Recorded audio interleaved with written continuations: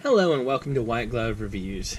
In this video, I'm going to be doing my best to answer the question of what the heck is that in the bag?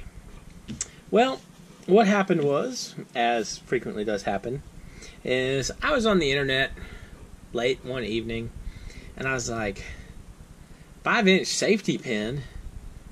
What on earth would you do with a 5-inch safety pin and what would one be like?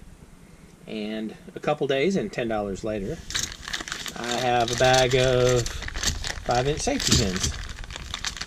Let's open these things up and see what we think. If anyone in the comments knows if these things have a specific use, let me know. Alright, so just to confirm that this is actually a 5-inch safety pin. There you go. Maybe it could be used as like a keychain or something? Oh wow. It is some serious metal to it. It's not sharp, which I guess is probably something. What would you use this for? Like canvas or tarp maybe? Or ow. Or to clip something to somebody you don't like?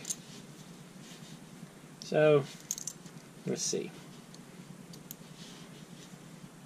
I mean, I guess be an interesting keychain. I don't know. So what do you use 5-inch safety pins for? Alright, I'm stumped. If y'all in the comments know, if you know, let me know in the comments.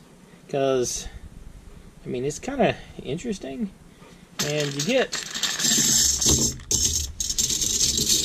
plenty of them. I think they work out to be like $1 each or something. I'll include a link in the description if you want to check them out. But yeah, I don't know exactly what you do with them.